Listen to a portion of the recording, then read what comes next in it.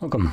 In front of me is a TCL Tab 10, and today I will show you how you can boot this tablet into Fastboot mode. So to get started, hold the power key and then select power off. And once the tablet turns off, you want to hold volume up and power key at the same time.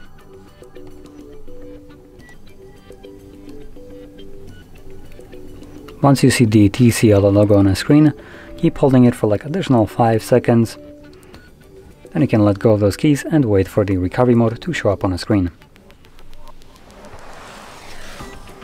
And once you see this page, using volume keys you want to select Fastboot mode or enter Fastboot mode, confirm it with power key, and there we go, we are now in Fastboot mode.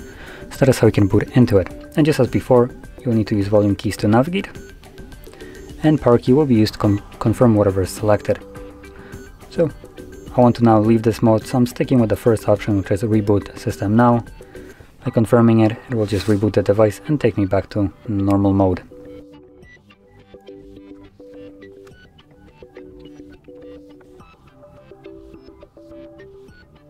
And as you can see, we are now back in Android. So if you found this very helpful, don't forget to hit like, subscribe, and thanks for watching.